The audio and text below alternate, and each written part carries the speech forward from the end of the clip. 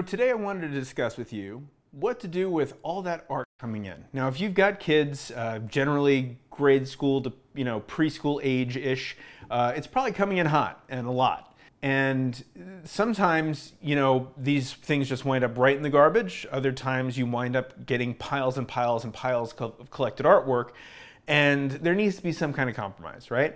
Well, I can't say what's necessarily right for you, but what I can do is share with you what I do and take from it what you will, and give you some ideas that maybe you haven't thought of to kind of sort of figure out how to navigate that area of what to save and what to get rid of. Because the reality is you can be getting up to 3 or 4 pieces of artwork from your children a day, and over the course of a school year, that will add up to a lot. So the first thing you might notice is that we're not in the studio, we're in my home. I thought that this would be a little bit more appropriate setting to sort of kind of give you this system a little bit. We're going to take a brief tour to a few other places. Okay, so the first thing I want to discuss with you is what is worth saving versus what do you get rid of, and there's no clear-cut answer, and also the method of which you do get rid of things is very crucial, okay? I want to put this out there, and mind you, I realize that I'm hypersensitive to this because of my family business and my personal beliefs of the importance of the arts. The last thing I want to do is upset my child by making them feel like their artwork doesn't matter, okay? That's very important to me. My fondest childhood memory, and this might sound sad, but I don't see it that way. One of my favorite things when I think back to growing up is the montage of artwork my father would keep of mine from, this age range I'm talking about, whether, 2 to 10 or 11. And it would just be up on his office wall. I mean, he had all these professionally picture framed things and just my art. And that to this day, decades later, really resonates with me. It makes me feel good inside when I think back to that. And I don't want to take that away from my children either. So let's look at some things. First thing is what I would say might not be worth saving. Okay, so here we go. Things with googly eyes. This is cute, and look, again, this is just my thinking. You might have a completely different idea. I mean, I'm not trying to sit here and say it's wrong to keep this or wrong to throw it away. I'm not judging any of you, and I hope you're not judging me, but please feel free to share what you do at home. This to me is something that I wouldn't necessarily keep because it's highly not archival. I mean, the nature of tissue paper on its own, the googly eyes, if I couldn't put it in a portfolio. I mean, there's really no way to frame it. It's not functional, but it does look cute temporarily on the wall if you'd like. Another thing, and you'll get, and please, parents out there, back me up in the comments below if you've ever gotten this. Your kid will come home with artwork that has been crumpled, folded, and then put on top of their wet clothing. And for whatever reason, this is the thing that means so much to them. We're filming this on July 25th, so sorry if you're watching this in November. It's always possible. So this is something that happened this month, and my daughter was very proud of it. And when I saw it and it was soaking wet at the time, I'm like, well, I hope I can open it. So I waited for it to dry, and then fortunately it didn't stick together. So I still have this right now. And then, geez, it's cute, but like, I don't know, one of the googly eyes has already fallen off this cotton ball paper plate sheep, And then finally, my personal favorite, this just came home yesterday, and yeah, I don't know what to do with that. I mean, I shouldn't say that. I actually have framed a sock. My wife's great-grandmother made socks, and it was very important, so her grandparents asked that we framed. Anyway, anything's possible. Anything's possible. Nothing, if it's important to you, nothing can't be salvaged or saved or cannot be preserved the best you can. It just depends on how much you want to spend and how much it means to you. I mean, that's just the reality. And we'll get into a little bit more of that later. But for me, this is, okay. So with all that said, how am I going to dispose of this evidence, right? Okay? Because I told you I don't want my kids to see me throwing it away. I don't. Now, obviously, the easy solution is to say, well, wait for them to be asleep, wait for them to be at school, and then you put it in the garbage, and then you tie it up, and you bring it outside, and you put it in the bin, and they're too small to look in. Well, here's the reality. You never know what your kids will remember that they made. And I will say that's got a fairly short lifespan. So this is the system that I've developed. Now, I've saved this stuff because I planned on doing this filming anyway, but generally, I give it 24 hours. So what does that mean? My kids come home from school, let's say it's, they're back, it's 5 o'clock, right? And I'm opening up their book bags and taking out all their stuff, and there's artwork in there. I will take that artwork out, and the first thing I do is I look at it in front of them. And I look for things that I can give labeled praises on. Okay, that's a term my wife taught me. And labeled praises are basically not just saying, oh, that's beautiful. It's sort of like, regardless of what it is, I would say like, I love how you got the colors of a baby chick just perfect. These are things that mean a lot more than just like, oh, that's cute. I think that the labeled praises really do make a difference. So I always try to encourage and compliment them on their art. And then what I simply do is set it aside, okay? I set it aside in a place where they can sort of see it, but not in the way. Like it's up on a counter, okay? And then I let a day pass.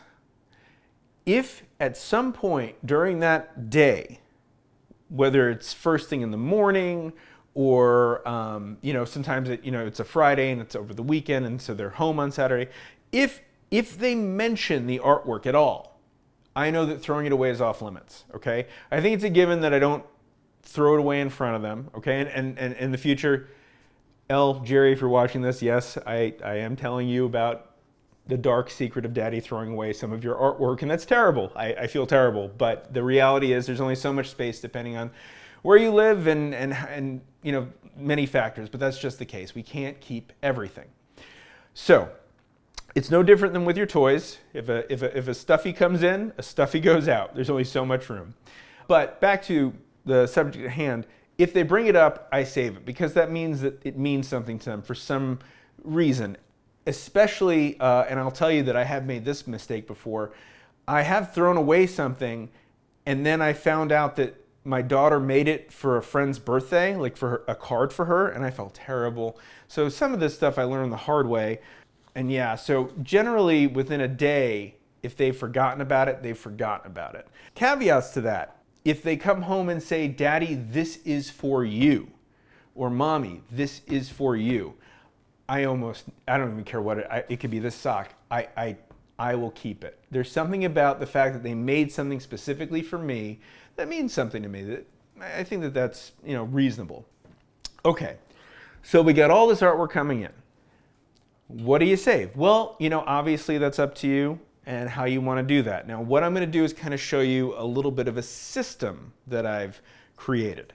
Now, number one thing I save is, like I said, when they say it's for me, especially like even something that you wouldn't think is, art, birthday card, it's a Trader Joe's birthday card, and my daughter, they just doodled in it, and Jerry made a few,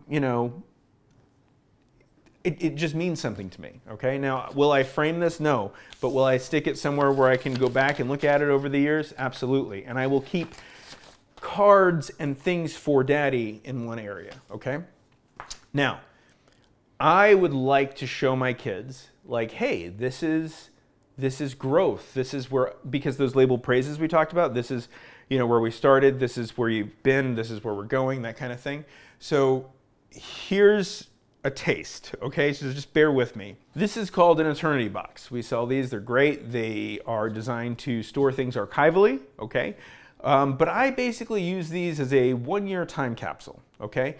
I don't default to throwing away things. There are things in here that might land in the garbage, okay? That's just reality. But if it's not something that has one of these factors, I usually hold on to it because I don't know how I'll feel about it later on, or if I notice some consistencies in what they're doing or changes, after that year is up, then I will have the opportunity to decide what to keep and what not. Okay, I know I'm being long-winded, I'm sorry. So let me just open this up. Now, this is a combination of both Jerry and Elle's over the past year. They do come with these little do not eat things. I recommend you hold on to them.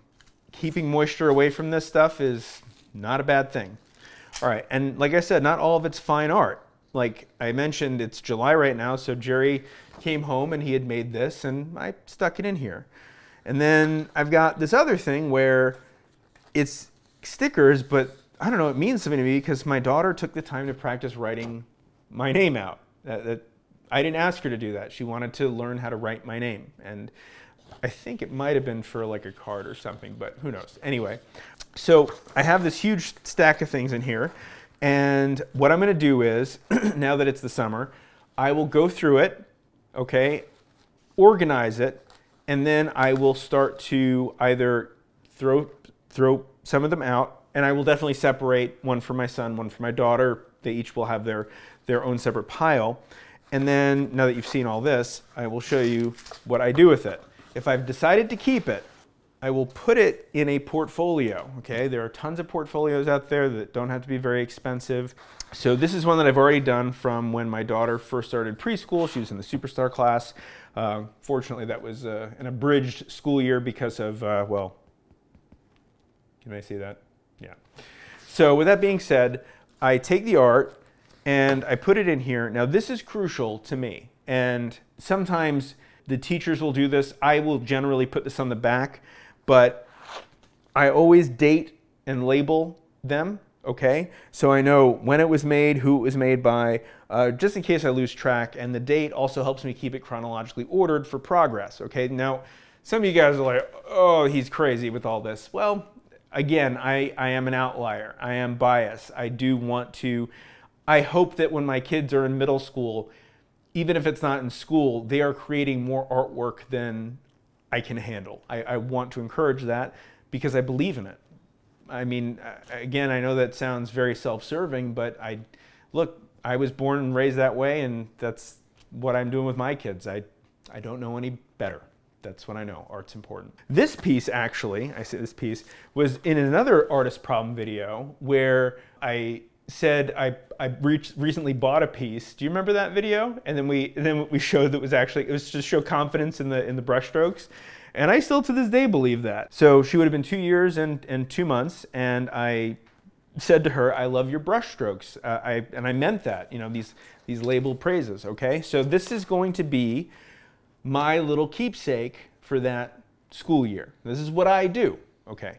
Now, there are a few other things that will, because you'll be like, well, great, but are you looking at the artwork? Well, I mean, for me, I will flip through this. I mean, that's just my thing, and you know, it's not just for the sake of keeping things to keep them, but there are other pieces of artwork that I don't have control over. Wait, what? Yeah, I don't have control over it. There are some pieces of artwork that my daughter did not make for me. She did not make for my wife. She did not make for her brother. She did not make for her friends. She made them for her. And she proclaims, look at what I made. I want to hang it in my room. Now, personally, I don't have a problem with this, okay? However, this became a point of contention between my wife and I because Natasha felt that there was overwhelming amounts of art being taped up to her walls, which is fair to some degree, but I said that we needed to have a little bit of balance because my wife was like, I'm going to go in there and take all those pictures down. And I'm like, please do not do that. Please do not do that. Whether she's here or not, that's going to be very jarring. We want to keep encouraging her and praising her for the effort that she's putting in, and she has done more effort. So I'm going to show you a few things that might help. Now, I have a kind of a hybrid thing that I did because I don't know, like I said, going back to that story about my dad, seeing the artwork up on the wall made me feel special. So I don't want to take artwork down necessarily, but we do need to kind of limit it. So we made an arrangement. You can have this section, and I'll take you upstairs to see my daughter's room. But in addition to that, I got her one of these frames that we sell. This is the First Impressions, I think it's called the Easy Lift frame. And let me just kind of show you what that means. So these frames, Ming's familiar with them. He might have one.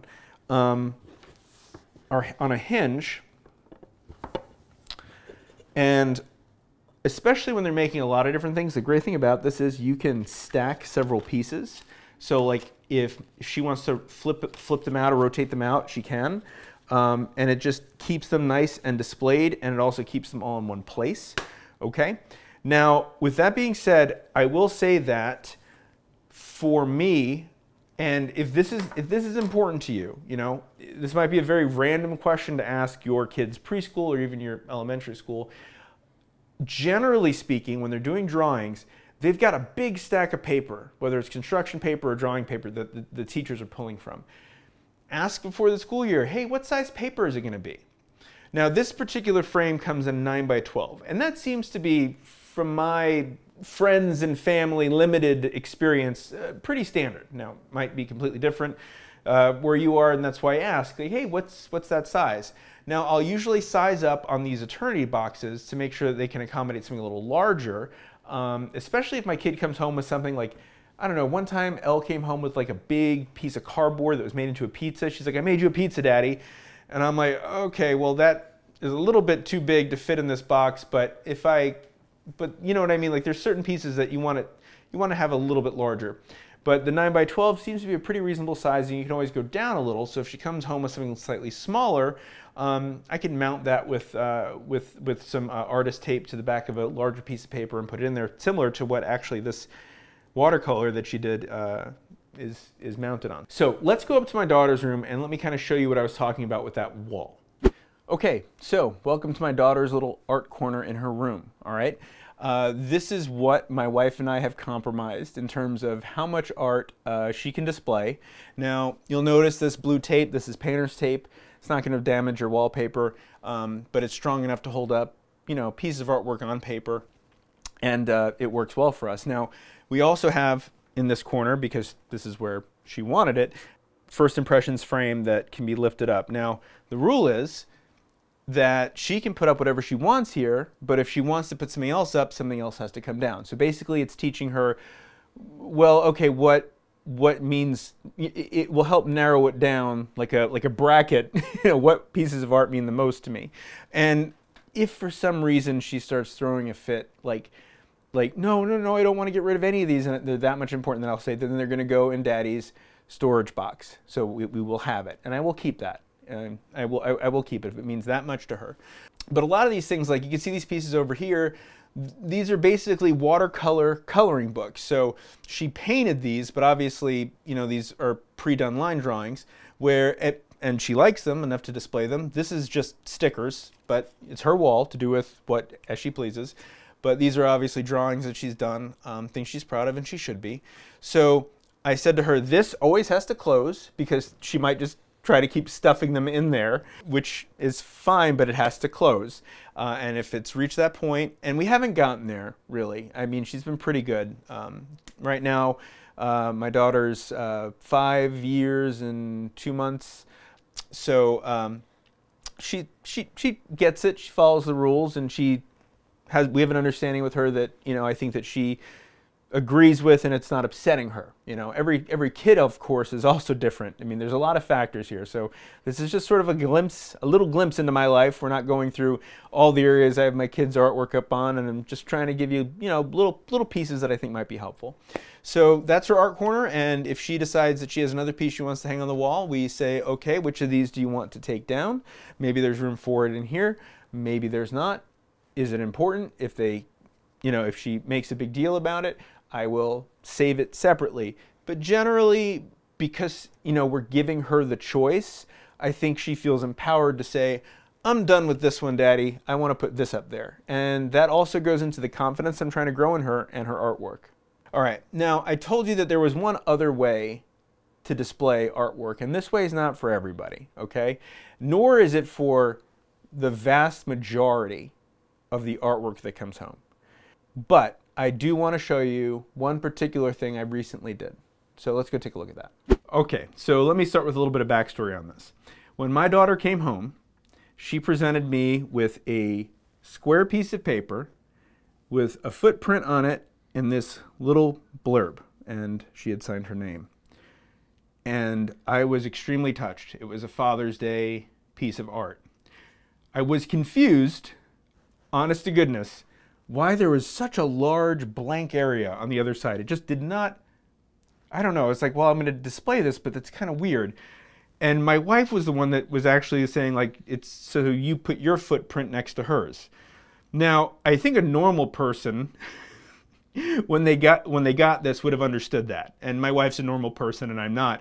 I am one that, as much as I like doing art, as soon as paint touches my skin, I stop what I'm doing and wash it off. And again, if you followed my videos, you know that I do not like having paint on me. I have a very poor relationship with pastels. We don't get along. We don't see eye to eye.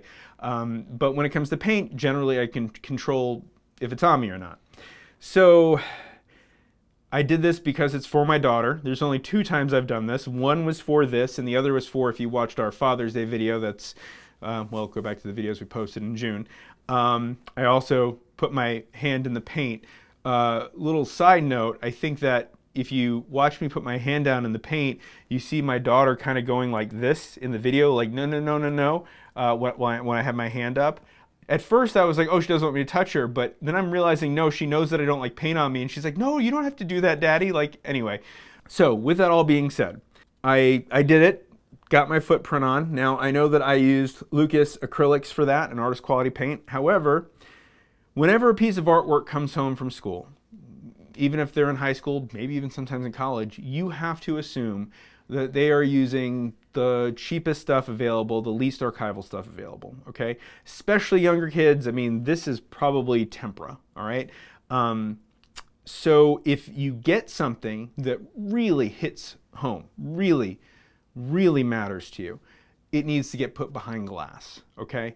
And if possible, away from light. So this hallway doesn't have any windows when the doors are closed, and even if all the doors are open, there's no direct sunlight hitting it. And I also went all the way to put museum glass over this. It's not fine art. It's not, but it meant the world to me. Now, in time, there might be things that she brings home that mean the same, and I will do the same.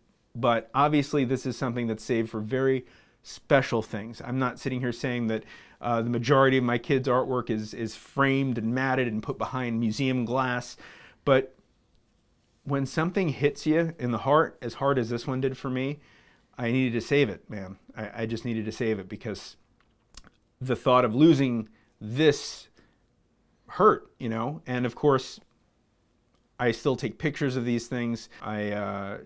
Just in case something was to, God forbid, happen. But as you can see, this is in our hallway, and I have to look at my footprint, but it's kind of the story that, if you read the blurb, makes sense. So if you find something that means a lot to you, get it framed. It's just that simple. It will almost guarantee it will last exponentially longer. Guys, if any of these products were of interest to you, I'm going to put links in the description down below. They're going to be on a special discount this weekend only. So from the time you see this video go up until 11:59 p.m., I believe your local time, Sunday night, there'll be a special price for them in the links down below. So please be sure to click those and check them out. If you're interested, these are usually very special deals that I do for very short windows. And I hope this was helpful. Again, what works for me might not work for you. I'm just sharing sort of a little bit of what I've done. And of course, you know, you might feel like that's a lot of extremes, and that's fine. But if you clicked on this video, I hope at the very least it might have helped you with figuring out what's worth saving and what's worth not for you. And also, I'm going to just drive home this point again. Please never throw away your kids' art in front of them. I highly encourage you to give them labeled praises on the pieces that they've done. There's always something that you can praise. Even if it's just, like I said, the brush strokes are so good. You know, you really put effort in. I love the color that you chose. I like the detail that you did. So share what you do down below in the comments. Please let me know, what do you save? Do you save anything? Do you save everything? What am I doing differently than you? It's important, because people that are clicking on this video with this title have questions, and that's what it's here for, community page. So thanks so much for watching, and I'll see you back in the studio next time.